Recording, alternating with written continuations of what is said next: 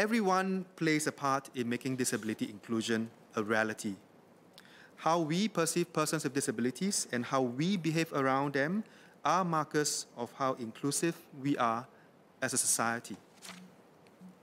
Chair, allow me some time to share about Miss Sophie Soon.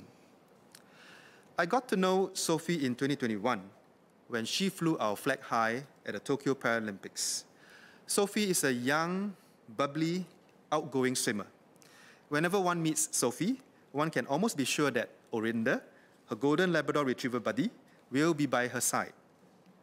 Orinda's love for Sophie, though, transcends the usual pet and owner proportions.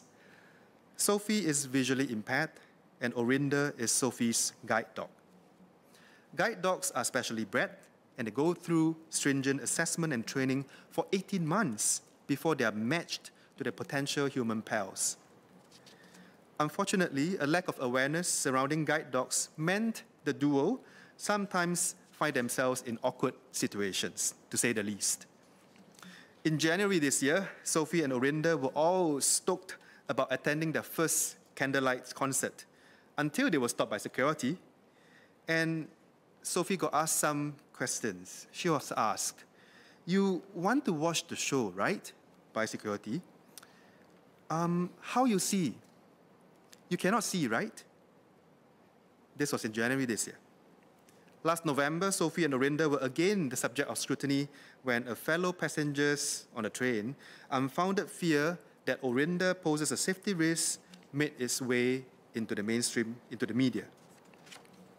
Sir, in an ideal world, the word inclusion would be without meaning. But we are not in utopia. Quite clearly, we have some way to go.